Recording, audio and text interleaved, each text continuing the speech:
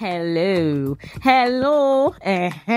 my beautiful people. Welcome to Africanist Podcast, where we sprinkle love, joy, and African vibes all around, like pepper in your jollof rice.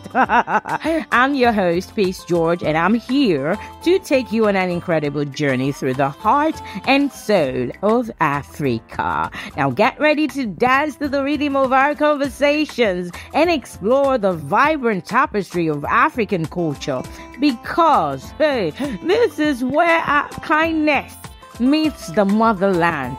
Egbape. My name is Peace George, and I'm thrilled to welcome our distinguished guests who represent different regions of Africa. As we delve into this exciting discussion, remember the words of the Swahili proverb, Habana Haba, Hujaza Kibaba. Little by little, the pot gets filled. So please welcome my guests. My first guest here is from North Africa, Egypt, Shrouk El-Attar. Hello. Assalamu alaikum. Walaikum salam. So good to have you here in the studio. Thank you for joining us.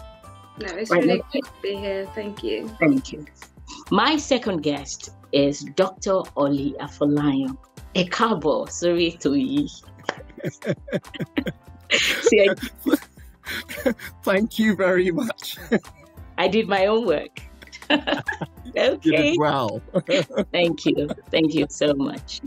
My third guest is from Southern Africa, Zimbabwe, Mara Makoni. Hello, Mara. Mohoro. Love it. Thank you. Hello, and thank you very much. I made you laugh. I'm sure I didn't get the pronunciation. Is that why you're laughing at me? No, not at all. Because I was waiting to see which greeting would then come, right? So because we've got we're split between Debele and Shona has various. There's Makadini, which is high, and there's Moro, which is high. So I was waiting. Moro. So I chose the easier one. I chose the easier one. Thank you so much for being here. We appreciate you.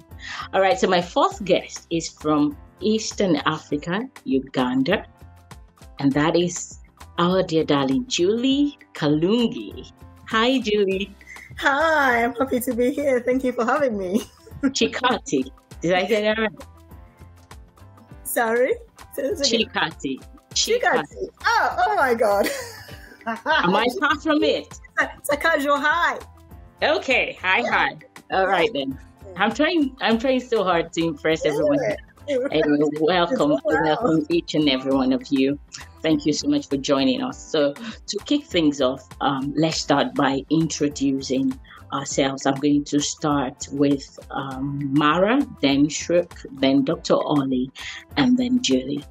You can take it away, Mara. Wow, tough one. My name is Mara Makoni. My full name is Mara Tafadzwa Makoni, and Tafadzwa space the clue is there that I'm Shona.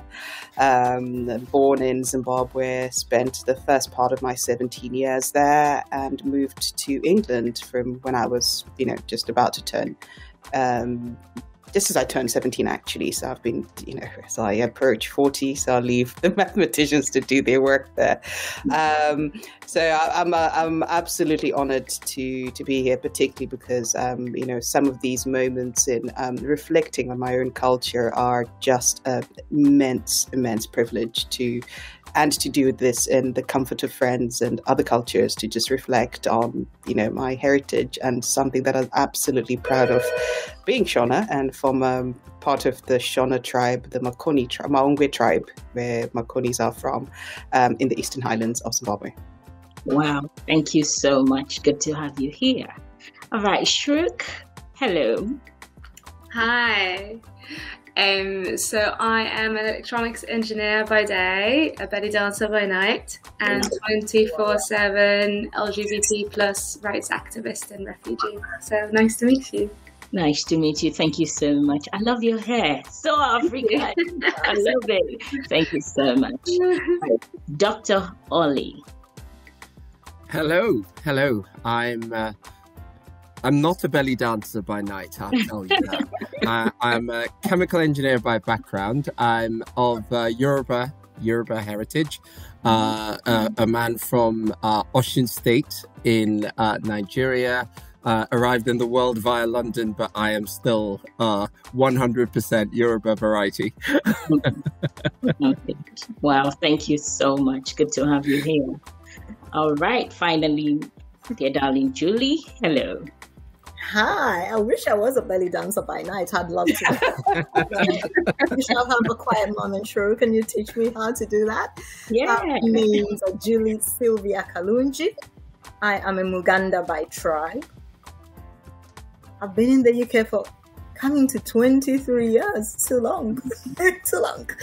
But I love it here, and I consider myself British, very much so.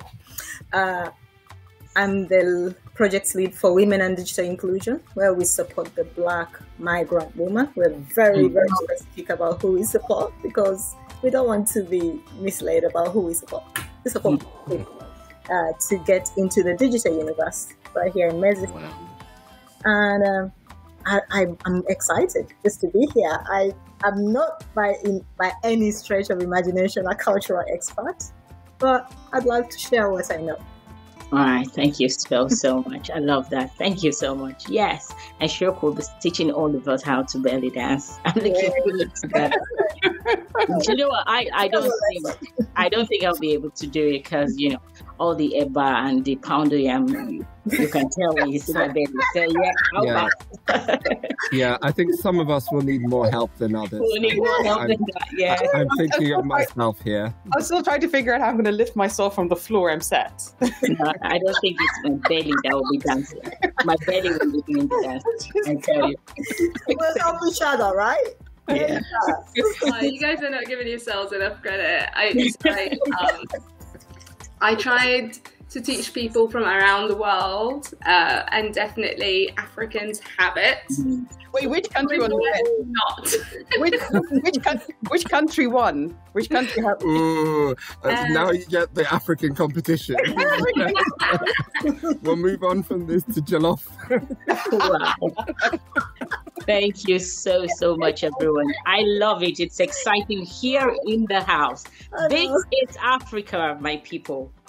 Africa, this is it. North, south, east, and west. And I love it. I'm thrilled to welcome my distinguished guests here. They represent different regions of Africa. I don't think we always have this kind of thing. So, I'm so proud of us. Thank you so much. Right. So we're going to delve into this exciting discussion, right? And today we will be talking about our cultural heritage and identity. So to kind of bring together the first episode and this one, we talked about the Africa Day on our last episode, and none of us knew what that was before we came here into the studio, but we managed to kind of get things done. But I remember, Dr. Ollie, you're here again because you mentioned the African identity, and I just thought it would be a great place to start. So yes, our first stop on this cultural voyage is to understand this profound link between our cultural heritage and our identity. This Ghanaian poet, Kofi Awuno, once wrote, "I am the heritage of 1,000 generations." And I love that. But I want us to, have a discussion around that. Our heritage deeply rooted in our traditions, shaping our identities and connecting us to a lineage that stretches back through time. So I'm going to start with Dr. Ollie, and we're going to talk about how our cultural heritage links with our identity. Take it away, Doctor. It's amazing and a really profound question. We have these building blocks that make who we are, everything from our heritage, our achievements, our abilities, and other people's opinions, and that in the middle of that is this idea that you and I come from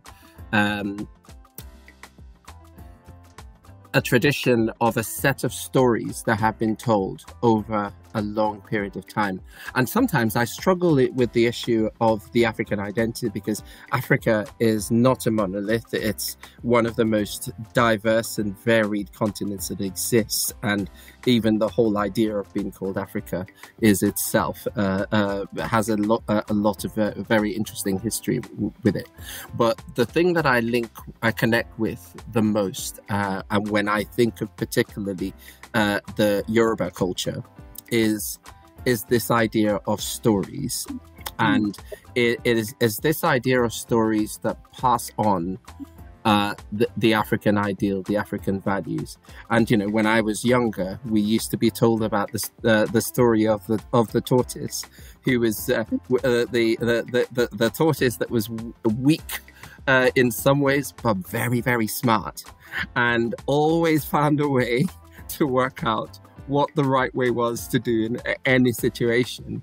And I think that also conveyed some really powerful values. So when I think of what it means to be African and what it means, I think of I am a product, I am a result of all of the stories and all of the narratives that have been shared about what it means. And then linked to that, of course, is this idea that other people's opinions sometimes have often got in the way and affected and influenced that pride and that sense of ownership. Oh, wow. Thank you. Thank you so much for that. I can relate with the tortoise story. I grew up with that also. Anything where, tortoise slow and steady, they taught us how to be slow and steady with the tortoise. Thank you so much for that summation. Right. I'm going to go straight to Shrouk. Hello. Hi there. So, yes, what do you think?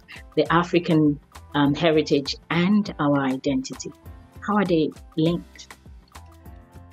There's so much really that I have to say and thank Egypt for, which is part of the continent. And I agree with Ollie on, Africa's not a homogenous place, but it's still a community. And I feel like Egypt could do a lot more of that. I feel like Egypt can sort of have more of that community feel with the rest of the continent. I don't think that we do that very well, and there's a lot of room for improvement. But it's also and I think actually, guys, let me know if you come from a similar background, but as an engineer and a woman, it is not uncommon for people like me to be engineers in Egypt, for women to be engineers in Egypt. It's about a 50-50% split. Wow. But we have all of these ideas about, we need to learn from the West, or the West is so much more progressive. But, in the UK, women engineers are right now, I think, 12%. And when I started my career in 2013, they were 8%. So we're growing at a very, very, very, very small rate. And I think there's so much for us in the West, so much for countries like the UK to learn from Africa. Yeah. Thank you for that, Shrouk. Thank you so much. Thank you for that submission. I love it. Right, Mara, I've got a question for you, just to build up on what Shrouk and Sorry, go on. Dr. Ollie, and Dr. Ollie has said, just to kind of build up on that. He talked about other things. These are the things that take these things away from us. What do you think about that? What are these things that can, take away from our identity? There's so many things we, like he said, the language, the proverbs, which is why, I'm going to be speaking to you all about proverbs a lot today, okay, because, it's part of our culture, right? But I would love to know, what are those things that you believe has taken away from taking our cultural heritage away from us? We all know where we come from, but subtly, like he rightly said, Dr. Ollie said, there are things that have taken these things from us. What do you think these things are? Interesting. Firstly, I'd like to acknowledge when Ollie started speaking, I was like, "Wait, that was my script." That was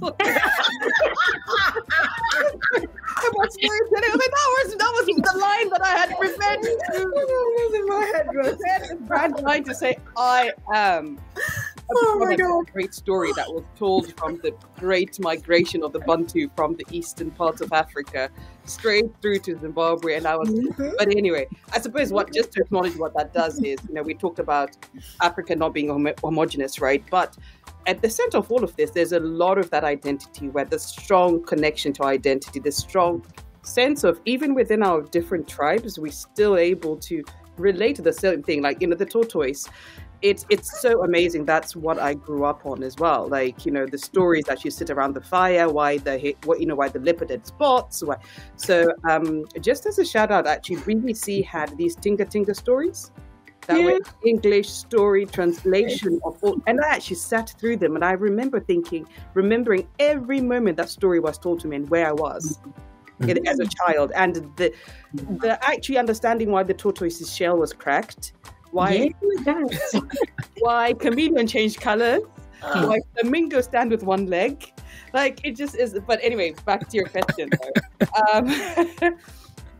I think some of the things, just coming back to that and the richness of the story, that one of the things that I certainly feel like if I was to have children here is thinking about how I grew up and how I understood term time, how I understood holidays. Holidays was the time that you went to be reared by grandparents, right? So we went to the village. You understood how to work in the field. You understood how to relate to culture, where your grandmother was often the greatest storyteller. And you'd sit around your grandmother eating specific, corn nuts, roasted corn nuts straight off the fire with nuts. And you'd sit there, and that was like the great snack. And it was also a sneaky way of prolonging your bedtime. So to me, things like that is like, you relate to that as your identity, because right now when I look at my relationship with my grandmother, I think of it as she was almost my deputy mother, my secondary mother, same way my grandfather was. And thinking about, because of now living in England, grandmother might be somebody who you go to visit once a year, whereas you knew every 2 weeks after every term. That was a way of life. It was an actual, and part of that heritage, that identity via my storytelling. Everything I do in life is about telling a story. And I always say it's the greatest expression of your history, your culture, and even sometimes talking through some of the lowest points. I won't call them failures in life. So I think that's something that I certainly feel, having that disconnect with my home and accessibility to my culture in terms of just even my own family. And certain traditions, right?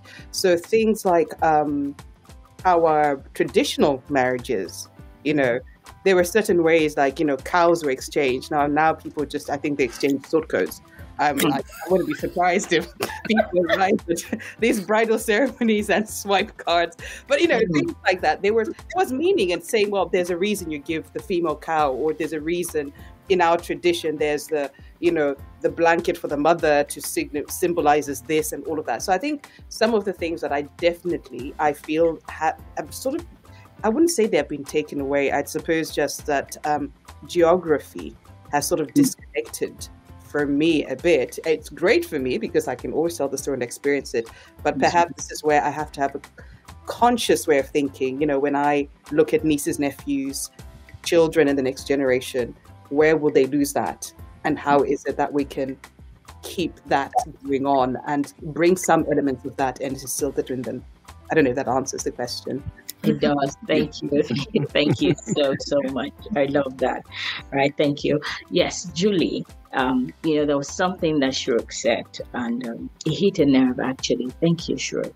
She mentioned that there were some things you wouldn't be able to do as a female back in Africa, and she's right. And I think those things, we still have them till today. But let's talk about how things have now changed, and what do you think changed it? Because I've heard people say, they've taken this from us, they've taken that from us. But, looking on the bright side of things, what are the things that civilization has saved us from as a continent?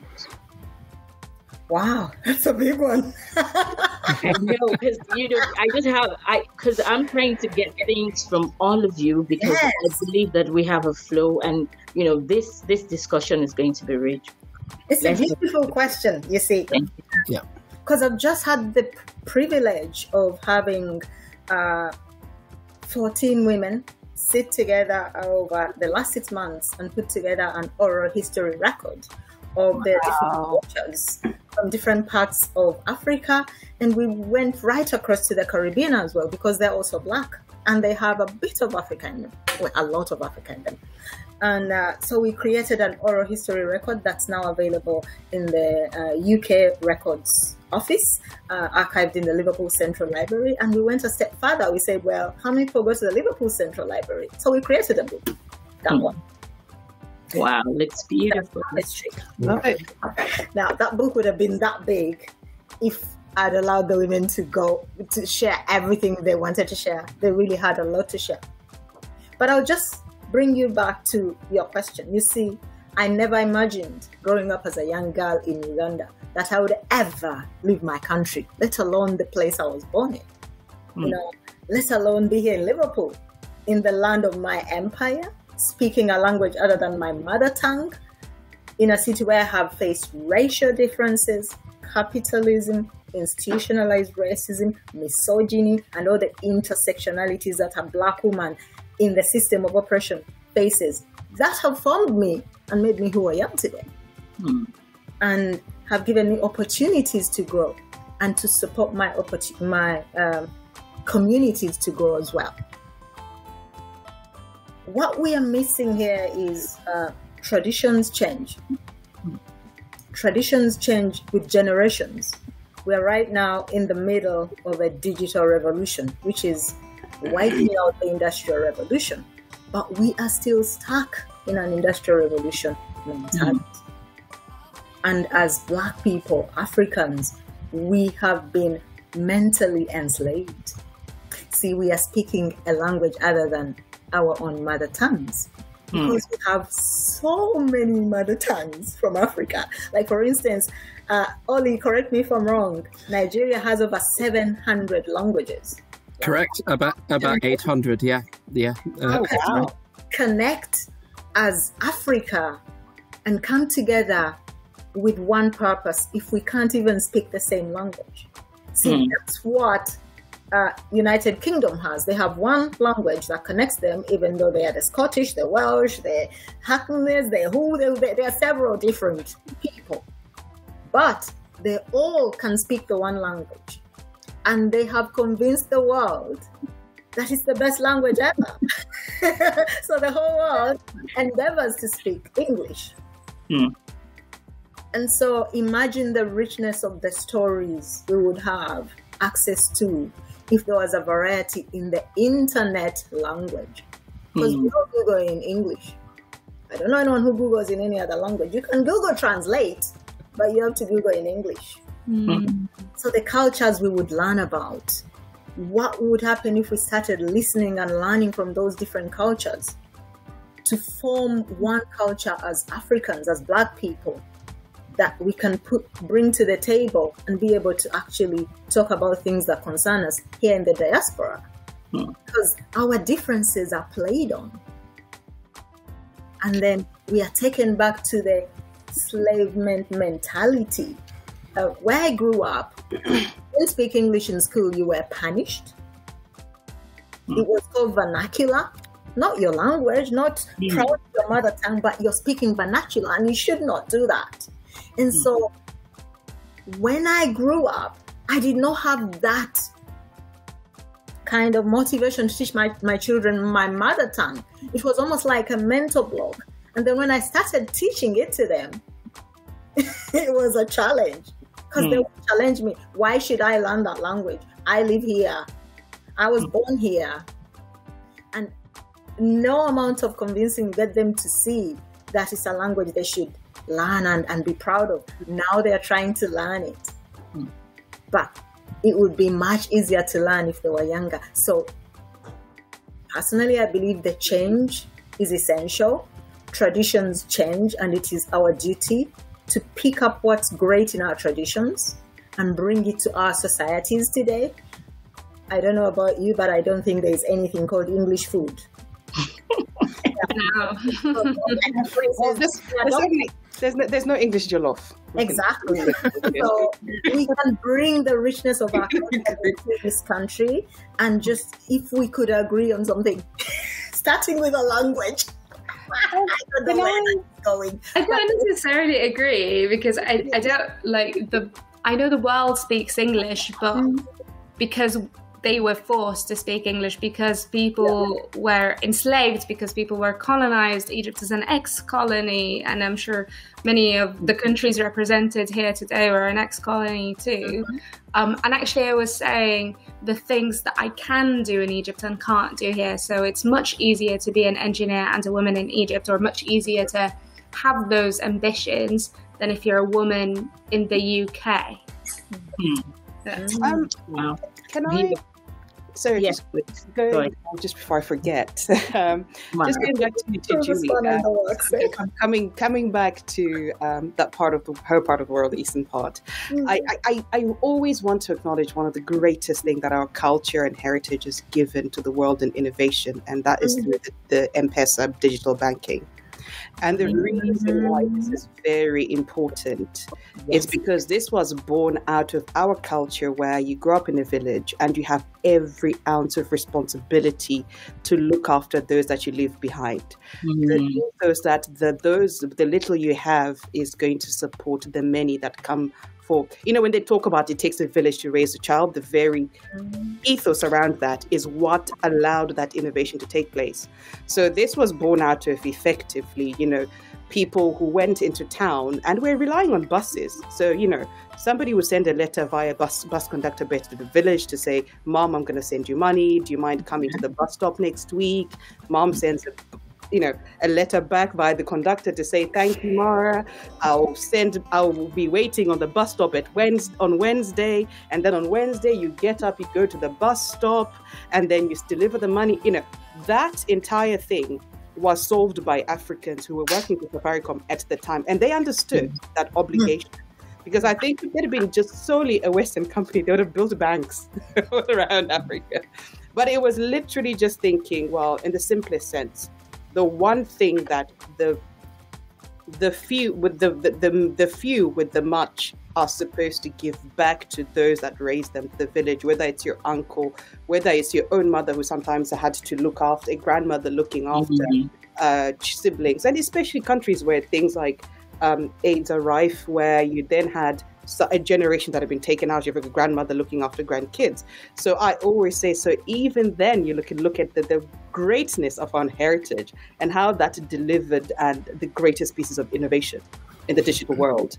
And I'm forever talking about the story and talking about the importance of letting sometimes things just happen organically, but also grateful for the fabric of our own, our identity. And being true to identity, that listen, at the end of and it's the reason why, for example, one of the biggest inflows of money above international aid is remittances, right? From diaspora. That's true. Because we're all out here, the first thing I think about is what happens back home. So I always say that's coming back to, thinking about, yes, we've had to move along with times, but sometimes sticking to our ways has paid off.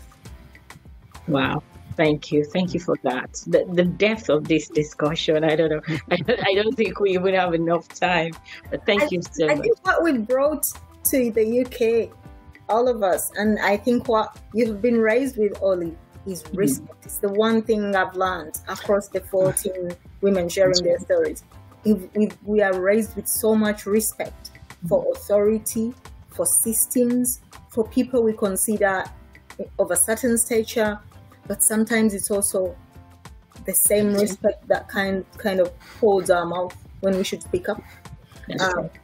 Stay quiet when we should raise our hand and say enough is enough. Exactly. And so where do we say respect starts here, but we've got to speak up for ourselves here. Or we need to get rid of leaders sometimes. Not pointing.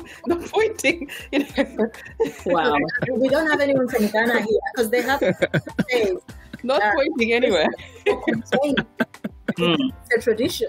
Can you imagine if children are told, respect and stay quiet before complaining. But sometimes you need to speak up, because a lot of times when we say things that are hard, it's called complaining. It's quite interesting what you say, because we have been exploring, for example, at AFBE, why we don't get the level of representation at leadership level within the engineering sector. And we've been trying to explore it. And one thing that's occurred to me is that quite a number of the limiting behaviors that a lot of our people, if you like, have, are the things that hold us back, are also the things that are very positive, the very positive things that you have just been talking about. And certainly that idea of being able to really understand who we are and understand the sort of different facets of who we are, and how that can be a double-edged sword is actually is a very important aspect of of embracing African culture. That thing we've been saying so far around the stories that we tell ourselves about ourselves is so important. But there's also this aspect of very well embodied in Chimamanda Adichie's The Danger of a Single Story.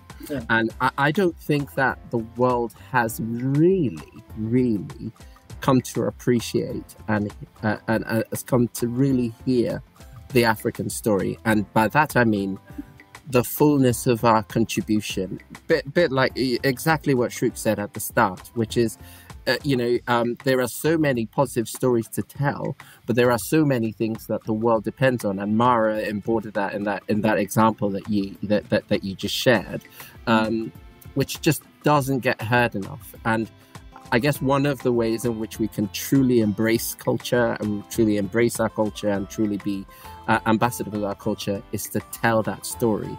A friend of mine recently was in Los Angeles, and the famous Hall of what do you call it, Hollywood Walk of Fame, and he had the same feeling that most people get when they get there. It's like, is this it?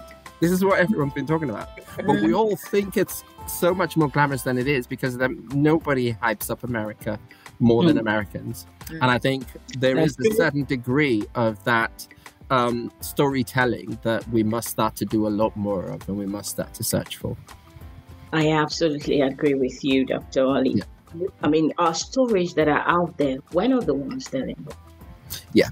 We're not the ones telling them. So we don't even know what's out there, to be honest. Thank you so much for your contributions. I love them. Keep them coming. All right. So this question is for you, Shrouk. Because I love your hair. So we need to talk about this. Girl, we need to talk about this. Okay. So talking about your identity, I saw that right away. Okay. And for the sake of the young people who will be listening to this, I want us to talk about, for instance, your hair. I know that, there was this thing, I had it as an adult. I would say the texture of my hair is not good enough. And so I had this Brazilian hair, I had all sorts of wigs, and my my edges were suffering and screaming and crying, and you would go to the market, you had relaxers, we really didn't have anything to treat our hair with. And here you are, I'm looking at you, you look so beautiful with that hair. And this is Mara with her headgear, so African. This is Julie, super proud of you. Dr. Ollie, you're here. I feel left out. I feel left out. You're the best. Julie, you need to give me that headpiece.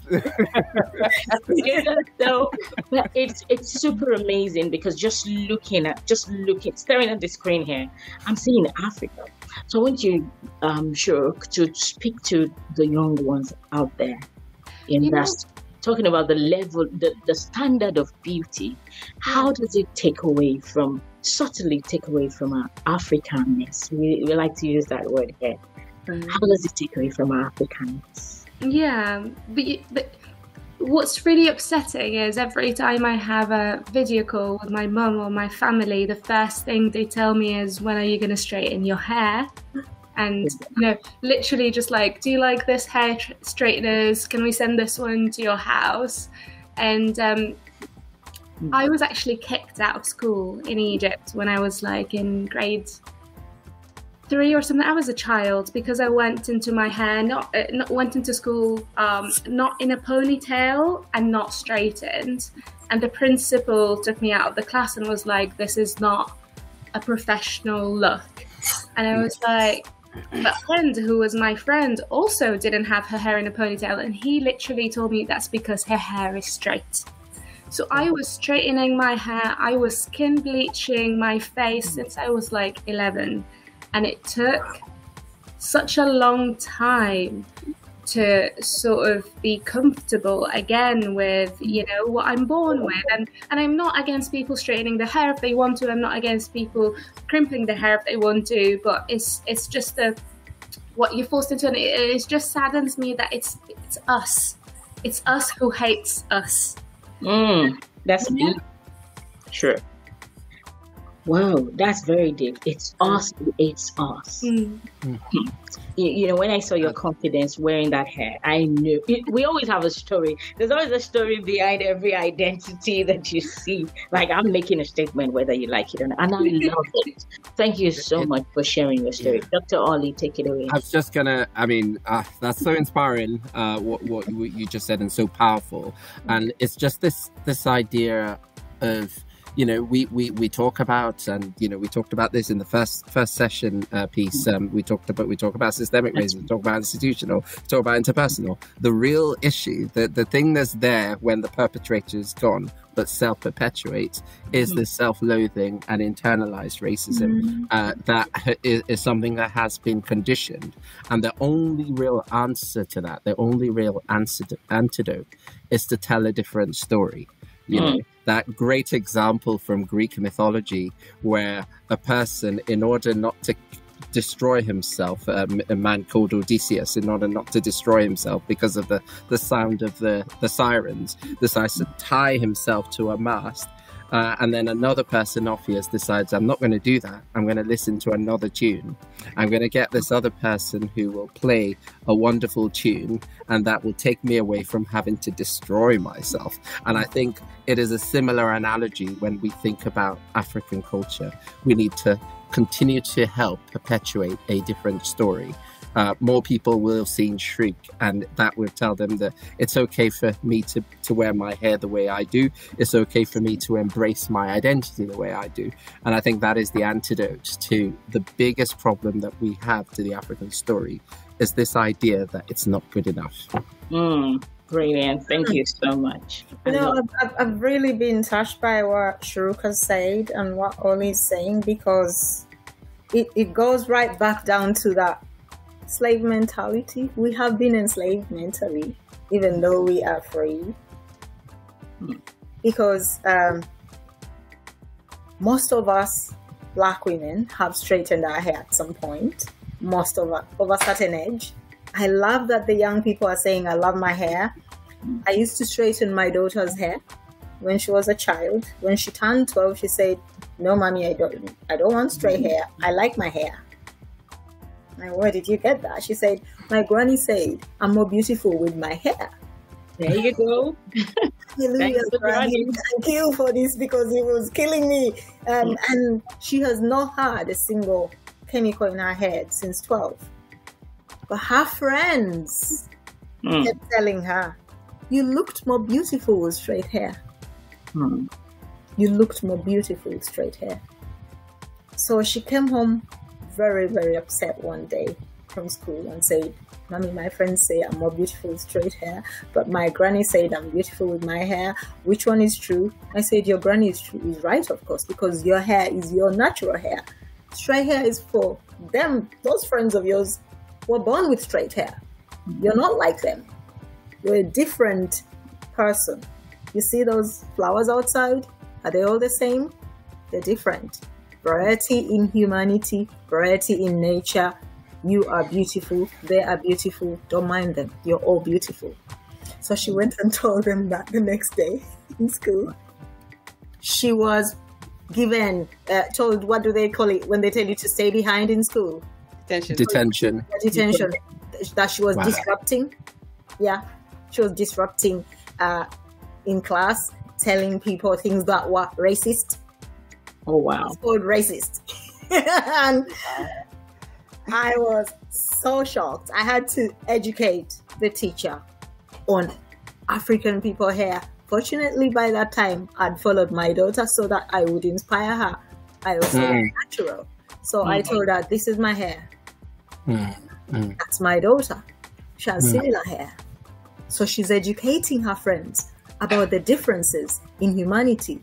How racist is that?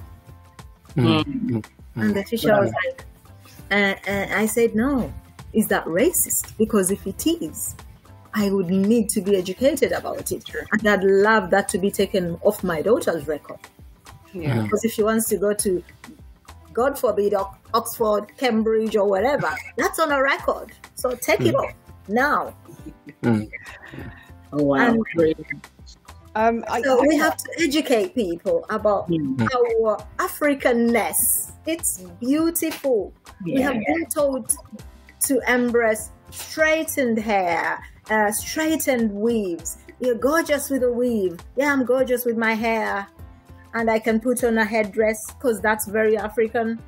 I don't know if it's at all. When it's not in a headdress, it's in plaits. And that's it. Because it's beautiful. And the more we educate our young people that they're beautiful the way they are, the better for them. Because Shrouk has gone through colorism. Yeah, that's what it is. And that's another thing. I know young people who I know what color they were when they were younger in our community. And now they look like they're half white children. And I'm thinking, why would your parent let you go there? But you're not their parent and you cannot stop them unless you have really quality time with them. And so starting the conversation would be bringing all kinds of challenges between you and the other community members. But it's something we need to speak about as African people. Colorism, racism, all those challenges that come with being Black, African, and a whole variety of Africanness. Thank you so much. Thank you so much. It's been super amazing here in the studio, just listening to each and every one of you. Talking about beauty, I'm reminded of some African proverbs. One of them says, the beauty of a gazelle is in its swiftness, not in its resemblance to a hearse. Another one says, a lion does not concern itself with the opinion of sheep. So your look is perfect. You are great and blessed with all that you have. Thick hair or not, you're beautiful. A Southern African proverb says, you cannot enhance the beauty of a flower by comparing it to other flowers. So stop the comparison. Appreciate what you have. Love your skin. Love your thick hair. And be proud of our heritage. Be proud of our heritage. And because of our time, we are going to have to round up. But you can join us on our second series because this matter continues. Shagat. Oh, yes. Listen, there's a dynamic interplay between cultural diversity and the African identity. And we have explored some of it, but there is more. There is more, because Africa is a tapestry of diverse cultures, languages, and traditions, each contributing to the vibrant mosaic that is our collective African identity. So join us next week on the series 2 of this episode. It's going to be super, super amazing. And I just want to take the time to say thank you to my guests, Shrouk from Egypt. Thank you so much. Dr. Ollie Folayan from Nigeria. Thank you so, so much. And I also have Julie from... Yes, Julie's from Uganda. And I have Mara from Zimbabwe. It's been absolutely wonderful traveling the streets of Lagos, and straight to the land of the pharaohs, the majestic plains of Zimbabwe and the vibrant hills of Uganda. Just listening to all of you. This is Africa. See you again next week. I love you all. Take care of yourself. Stay kind. Stay curious and stay proud of Africa. Atisheton, thanks for tuning in to Africaness, where we celebrate African culture and tell our stories. We hope you've learned something new and gained a deeper appreciation for the continent. Join us next time for more conversation, more stories, and more kindness. And remember, our past, present, and future are interconnected, and it's up to us. It's up to us to shape the narrative and create a better world for our children.